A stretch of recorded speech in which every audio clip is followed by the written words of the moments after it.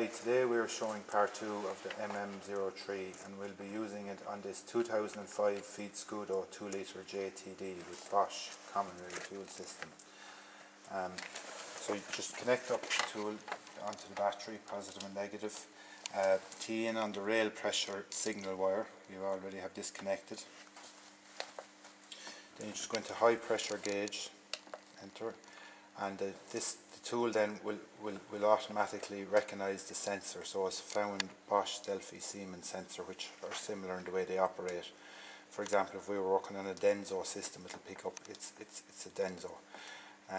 If there was an error with the sensor or a problem with wiring on the vehicle, when we go to this stage, it will come up no sensor found. So you'll know straight away if there is a fault with the sensor or the wiring. So it's found the sensor. Press enter, and it's doing a zero calibration. Now already it's reading close enough to zero, so we know straight away our 0 point for the sensor is good. So press enter. Now we can start the vehicle and monitor the pressure.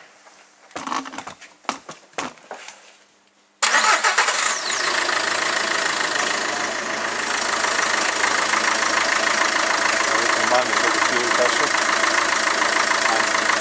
Also, if you're using the Bluetooth function, you can view it on your PC in a graph format. You can adjust the pressure scale, lower or higher.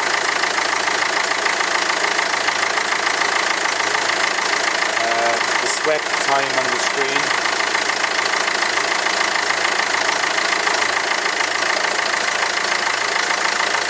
Watch me accelerate.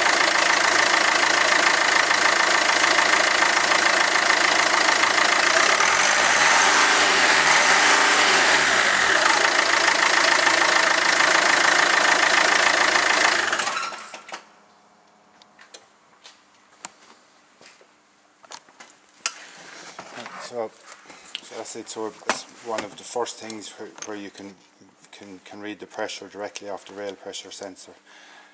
And as we said, it auto detects the type of sensor and does a test on the sensor when you go in first.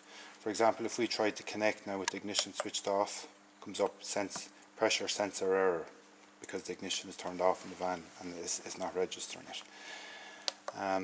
This part of the tool is very useful for example, if you have a non-runner and you want to check the common rail pressure. For example, if your diagnostic tool doesn't have this function for reading the common rail pressure, or a lot of diagnostic tools tend to lose communication when you're cranking, so that you cannot view the pressure live, so you can view it with this. Now the next part we can go into a high pressure pump.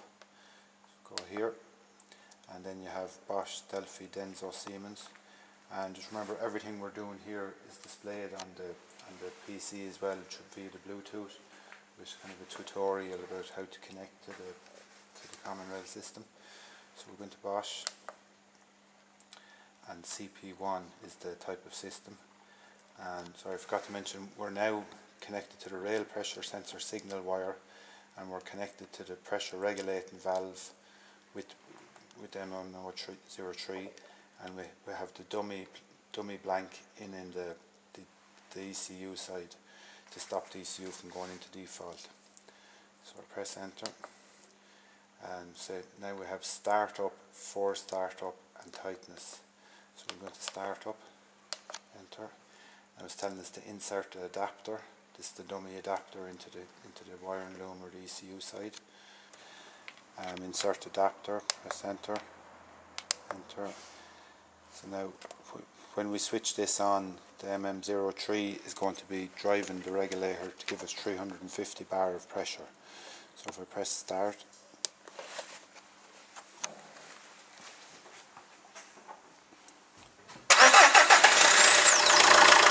to start up the engine, it will take a few seconds to stabilise.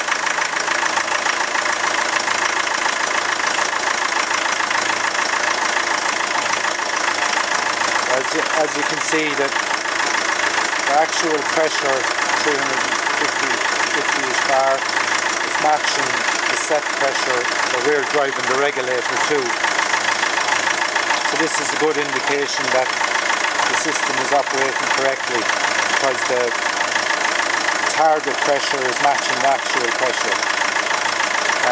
Now we can also adjust the pressure here. You see, does it respond with the actual pressure? For example, if we go up 400 bar, it's coming up to 400 bar. So we go 450, very close to 450. So the system is fine. We can adjust it the whole way up to 500 bar, and then back down to 200.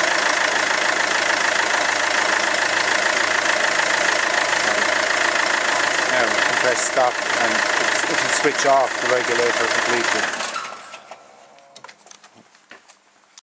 In that test we were driving the pressure regulating valve independently of the ECU. This is a very useful test to check the efficiency of the system by comparing the target pressure with the actual pressure, and it proves that the regulating valve is working okay as it responded to our adjustment. And also, if you had a non-start case where the pressure was not building up, and if you drive the regulator with the MM03, the pressure then builds up, it proves that you have a fault with the wiring to the pressure regulating valve, or a fault with the ECU where it is not signalling the pressure regulating valve. When using it in conjunction with the software Bluetooth, you can view the pressure, the actual pressure in red and the target pressure in green. So as you can see, the red line is right on the green one, so this is a good system, as the target pressure is matching the actual pressure. You can also see the Dewey cycle, that this is the percentage that we were driving the valve on. If we adjust the pressure, watch Dewey cycle increasing, the pressure here increasing. As we said earlier, you can adjust this up to 500 bar. Now the next test we're going to do is a tightness test. This checks for tightness or efficiency when cranking. It's an ideal test for a non-runner. When we're doing this test, we don't want the engine to start, so we disconnected the cam sensor, or alternatively you can disconnect the injectors. So next then we go into Bosch, CP1, tightness. So it says do not start motor, so we have the cam sensor disconnected. And now we'll just get ready to crank this while we're doing it. When I tell you there.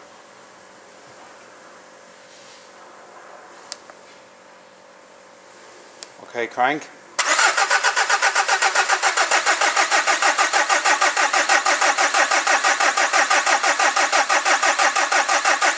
Okay.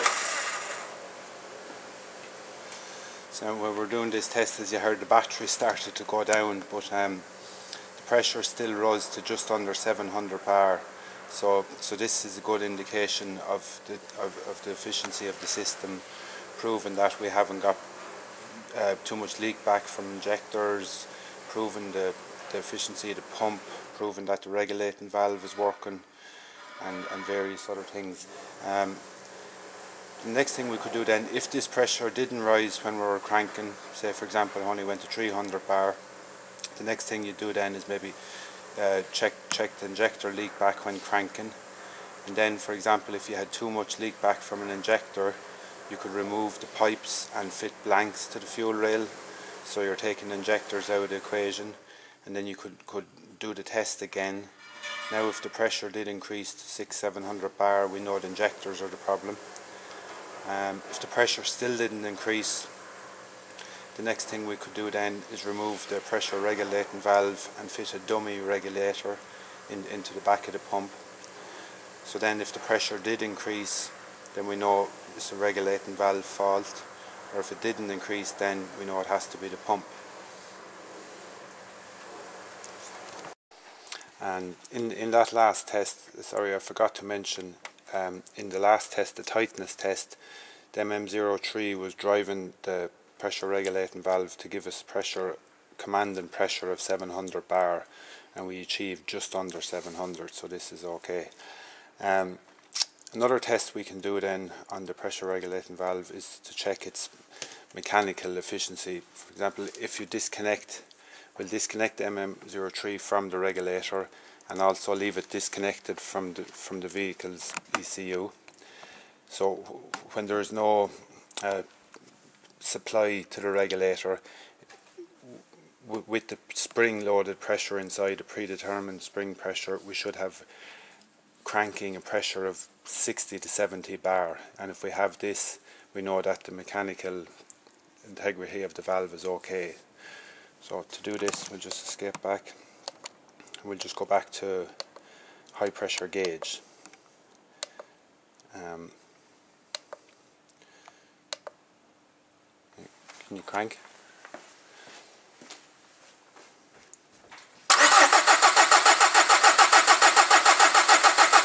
Okay. So as you can see, it went up to about 65 to 70 bar. So with that test now, it proves that the pressure regulating valve is working okay mechanically, and we've already proved it's working okay electrically because we were able to drive it with the MM03. That's it. So another test we can do with this is if we go into injectors, and now we are connected onto to number 1 injector. Select the type, coil or piezo, so it's coil. Main injection, so you can put in under main. It's saying to use a pressure sensor part, Bosch part number here, but this is for when you're using it on the bench in conjunction with a hand pump. So we're just wanting to do a solenoid test now, so it doesn't matter about this. So enter. So now, if you listen carefully, you will hear the injector activating, the solenoid clicking. So press start. We can adjust the frequency. It's at 1 Hertz, so we can. So you can hear the injector solenoid operating. So again, this is another good test to prove the electrical part of the injector is working okay.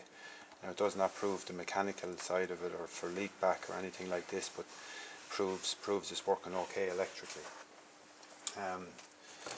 We will be doing more on testing the injector in a later video, where we'll be testing the injector on a bench with a hand pump.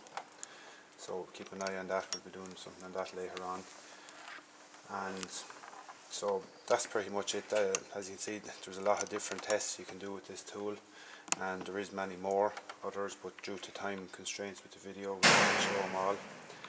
So if you need any further information on this product, give us a call, and keep an eye on our YouTube channel and our website for more information. Thank you.